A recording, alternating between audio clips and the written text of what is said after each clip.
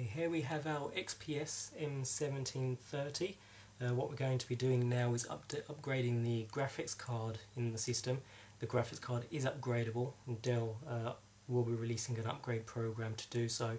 This unit here currently has an 8700M GT graphics card in SLI, and we're going to be removing that and swapping that over for the 8800M GTX, which has double the bandwidth and double the memory, so it's a much faster card overall.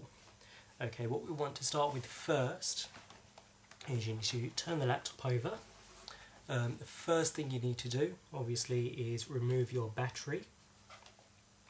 So we're just going to remove that now. Make sure you ground yourself. I'm working off a carpet here, which I really shouldn't be, but I've got a steel frame next to me, so I'll be grounding myself quite often. Didn't have enough space on my desk at the moment. But if you remove the battery, so it's got no power whatsoever, and we need to remove all the screws around the unit. Pretty straightforward. So we've got screws where all the holes are around the unit, most of them being down the bottom here. There's one screw that most people tend to miss, and I missed it the first time around, so it's all of these around the outside. But if we take the hard drive cover off, if I just take that off now, there's a screw just down in this corner here, so that's another screw that you need to remove. Dell do state that you need to remove your optical drive, you need to remove all your RAM, you need to remove your hard drive and so on, but we're not changing the motherboard, so I really don't see a need as to why we need to remove all of that. So what I'm going to do now is just to remove all the screws around the unit, around the bottom of the unit, and then we'll turn it over and start working on the inside. Okay, so all the screws have been removed from the bottom of the laptop. There's a total of 14 screws to remove from the bottom. Next, what we want to do is just get a flat end, just to be careful not to scratch the laptop, but just into the right side there, and raise the hinge cover. So we remove the hinge cover. There we go. Right, once that's removed, the next thing we want to do is remove the keyboard and just get that out of the way. The keyboard's got 4 screws, 1, 2, 3, 4. So we're just going to remove them 4 screws and remove the keyboard. Right, so we've removed the 4 screws now. Once you remove the 4 screws, just gently push the keyboard up.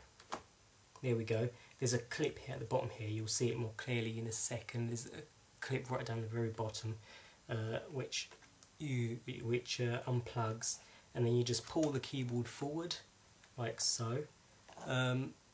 Underneath the keyboard, if I just pull the laptop across so you can see it a bit better. There we go. Underneath the keyboard, there's a little ribbon just up this end here. So there's a little ribbon here. What we need to do with that, there's a little clip on the other side which keeps the ribbon into place. You just need to pull this clip up slightly and the ribbon will come away, and that's your keyboard. That's completely come away from the unit. Right, if we put the keyboard to one side, what we want to do and probably concentrate on next is to remove the actual LCD display. We need to remove that because it's got some screws at the bottom. We're going to remove the whole top of the laptop, so there's some screws at the bottom just underneath the LCD display here, just where I'm pointing, which we need to get to. In order to get to them, we need to remove the entire display. So again, what we need to do is open the display to a reasonable amount so you can easily work on it. And there's a couple of cables. There's one cable here, there's one coming down here, and this black one coming down here to the wireless connections. We need to remove all of these cables. Each cable will have a blue, this one up here for example is a blue section. You just pull up on that and it unclips, so we can easily remove that. Again, same down here. You need to be very careful with these very small connectors because the wires in them are pretty tiny, so try not to pull on the actual cable, rather get your nails down by each plug and pull up on the plug. So that's that one. I'm done from there. With this one here, best to get just a flat end screwdriver just to get right under, because that's a bit of a tricky part here. Once you've removed this cable. Right, this one has got many small connections. These small ones here, as you can see, I've not got these wireless cards, wireless in, and so on. So I can easily just remove these connections from their seating areas. So if I just undo all of them, that's all of them connections off, and the one there. Now I need to take my two connections, these two connections here, I need to take them away from the actual wireless card. So what I'm going to do, I'm going to use, it's probably best to use some tweezers, or if you're very careful with a flat end screwdriver, you can just take the connections off just like that. So you need to be very careful because they are really tiny connections. Take the last one off there, there we go. And then we can take these cables out and away from the laptop. So there we've got all of our cables away from the laptop. It's also a good idea at this point, there's a little connector here that connects the actual touchpad to the main board. So if we just remove that also, there we go, that's that removed. What we're going to do now is 4 screws, 1, 2, 3 and 4, just at the very top hinges.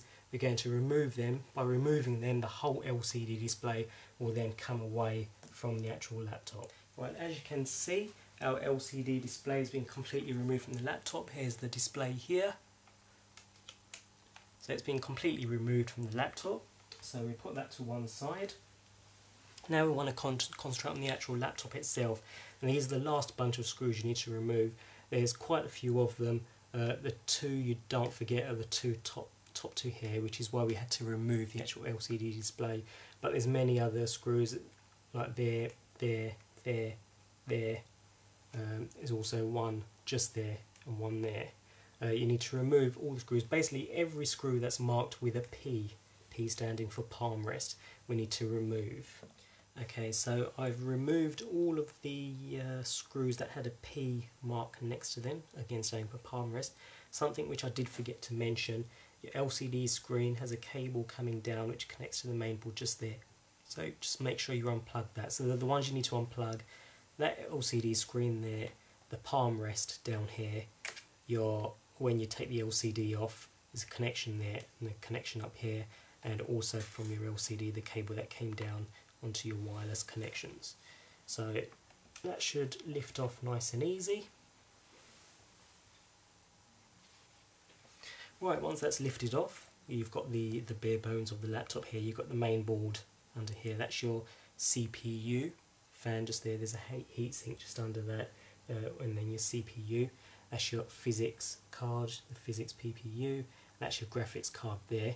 I did forget to show you the 8800, but it looks exactly the same. That's the 8700M GT. Here we've got the 8800, 8800M GTX. That's the graphics card we're actually about to put in now. To remove this graphics card, you just pull up on the where it says push here down here. If you just get your nail down under it and you just pull up, it should come away nice and easy. So there you go, there's your 8700M GT, that's going there, and your 8800M GTX, which you just put into place and push down when the connections are lined up. Just push down, and that's it, that's that in. Now we just concentrate on putting everything back together. Okay, now the 8800 is securely in place, we're going to put everything back together. So you start with your palm rest, make sure that's down and securely in place on all sides. So just give it a push down around all sides. Connect your palm rest cable, so it's just down here.